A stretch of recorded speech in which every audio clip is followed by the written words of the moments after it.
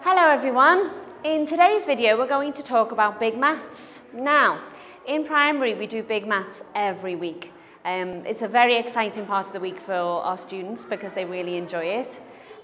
We have two different types of big maths. We have the speedy, which is what we're looking at now, the speedy number, beat that, additions and multiplications, and we also have the clicks, which we have 10 questions where we ask the children to use different methods to answer the calculations. Okay, now in today's video I'm going to explain a little bit about how we do this and how we want our children to tackle big maths. So let's have a look. Here is an example of a big maths sheet that your child will receive. Okay. For year 2, there are 40 questions, and there are 90 seconds to complete the 40 questions. So we set the timer, and the children set to work at these multiplications and additions. Now let's have a look. We need to look at the different columns that are available for our students here, okay? Now, we have additions, and we have multiplications. Now there's many ways that we can tackle big maths. We can go down, we can go across, we can answer all of the questions we know. Okay?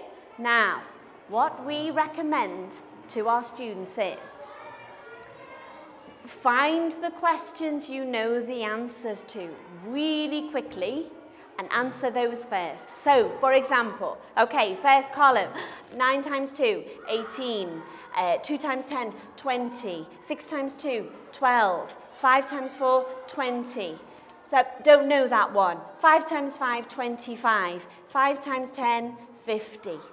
Okay? Now, what we want is for our children to be able to find the questions they know straight away.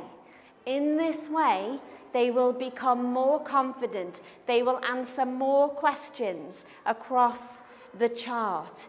They do not have to answer every single question in every single spot in the first go, the second time, the third time. It takes time to practice and to answer the questions.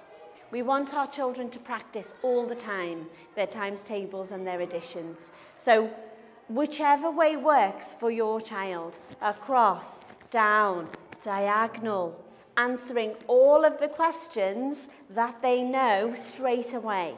Find the multiply by 10s, find the multiply by 2s.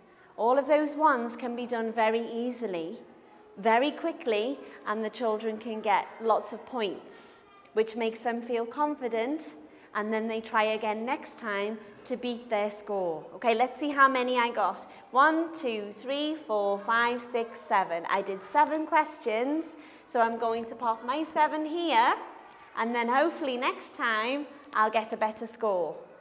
Okay, so keep practicing. Thank you.